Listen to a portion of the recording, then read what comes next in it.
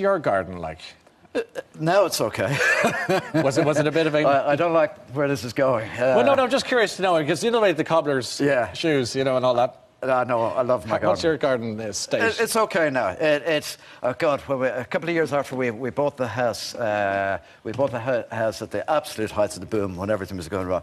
2 years later, the estate agent came into the house. He knocked on the door and said, "Would you ever do anything about your garden? We can't sell the houses." They call into your garden, of all people, your house. You're letting the whole road down. So it took me a long time to decide what I wanted to do with the garden. I was frightened of my own place. It was very easy to walk into somebody else's garden.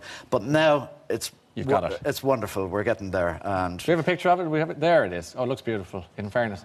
Yeah, it's nice. Am I right in saying you have a bath in your garden? Not a bird bath, a human bath. Yeah. Where is it? It's up on we've built a wide veranda outside, right along the back outside the house.